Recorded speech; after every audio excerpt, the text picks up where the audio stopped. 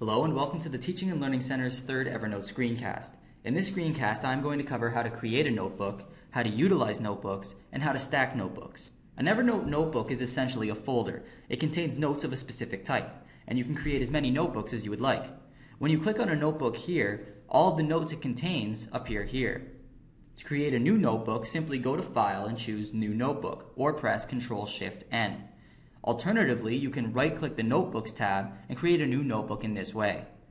You can place a single note or several notes into a specific notebook in several ways. To put the note you are working on into a certain notebook, simply click here and choose the notebook you would like the note to be placed in. If you are placing several notes into a single notebook, simply select the uppermost note, hold Shift, and select the bottom note. Then drag and drop these notes into whichever notebook you would like.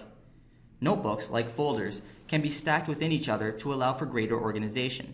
To create a new notebook within an existing notebook, simply right-click the notebook of your choice and select Create Notebook In.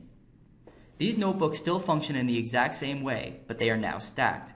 You now know the basics of notebooks in Evernote. Thank you for watching this overview of notebooks, and I hope that you will check out the rest of the tutorials.